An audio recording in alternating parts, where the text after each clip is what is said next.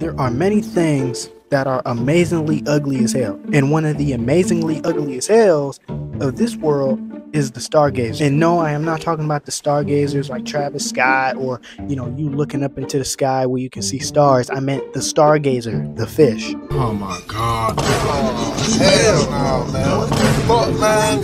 Get your ass on, boy. The largest Stargazer, which is the giant Stargazer, can grow up to 90 centimeters in length. And being ambush predators, they can camouflage themselves by burying themselves beneath the sand. While they hide under the sand, they feed on benthic fish and invertebrates that swam by. If you didn't know, Stargazers are electric fish, and they have electric organ pairs inside their head. Whether if it's used for hunting or defense, the shock of this fish is the equivalent to you putting a metal fork in an outlet. In addition to that, some species of Stargazers have worm-shaped fleshy lures that outgrew out of the floors of their mouths, so it's critical. There are many species of Stargazers that have venomous spines that's behind their auricles and above their pectoral fins. And just to clarify, they have two large venomous spines, the ability to use electric shock, and a wormy-like lure.